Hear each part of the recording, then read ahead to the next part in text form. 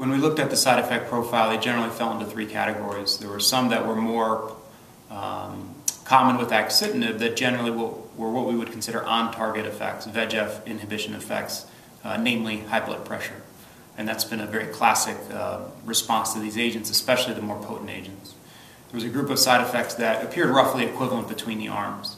Things like fatigue, diarrhea, mucositis, other GI side effects. Both the all-grade and the severe grade toxicities were roughly comparable. And then there were three side effects that appeared more common in Sorafenib-treated patients, namely hand-foot syndrome, rash, and alopecia.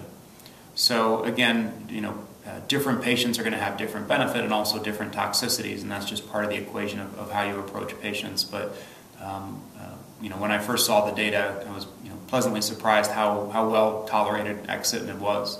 And I think its side effects are less bothersome to patients. So high blood pressure is relatively easily controlled and not terribly bothersome as opposed to hand-foot syndrome, which can significantly impact a patient's quality of life.